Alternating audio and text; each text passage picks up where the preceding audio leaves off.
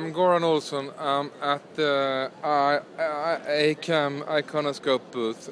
We're introducing our new digital film camera, this one.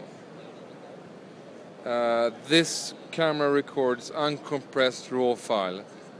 What we did actually was we wanted to create the smallest possible camera with a really excellent cinematic look. What we did was that all cameras have a sensor and a battery. No, sorry. All cameras have a sensor, a memory card and a processor. We removed the processor, so you have to use your own computer to process the images. What you have here is basically HDSI out, USB for downloading the footage or upgrading the software.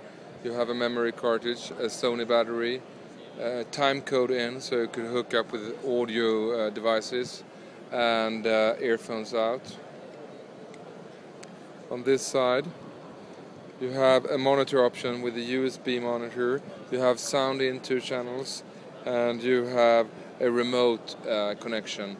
This will also synchronize 2 cameras to each other in a 3D application.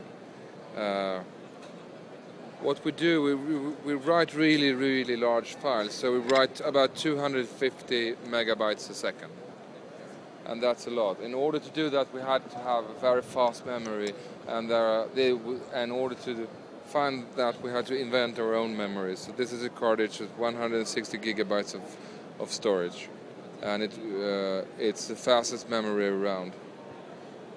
We do HD. So 1920 by 1080? Yes. Actually, we do slightly bigger than that, which you could use if stabilizing or in 3D applications. So we have, I think, 20 pixels on the side and 10 pixels on up and down. That we have extra room for. It's like a 16 millimeter. It's a Kodak. So like 2/3 inch. Yeah. And it's an analog CCD with a global shutter, so it kind of analog feel to it, and it's we like the sensor very. It's manufactured by Kodak.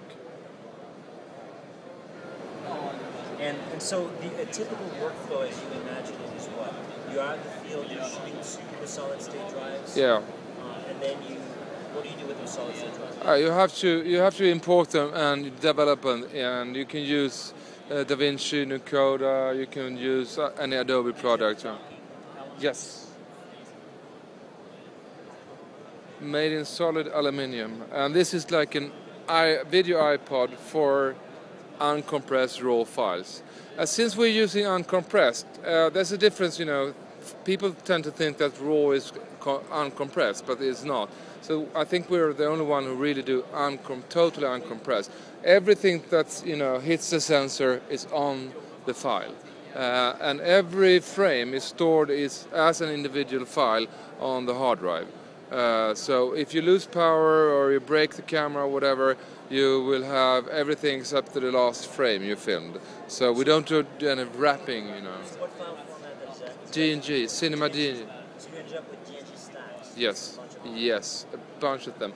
We also include sound in those frames. So, yeah. Oh, so the sound files are embedded in Yes, yes. And time code. We have 2 time codes.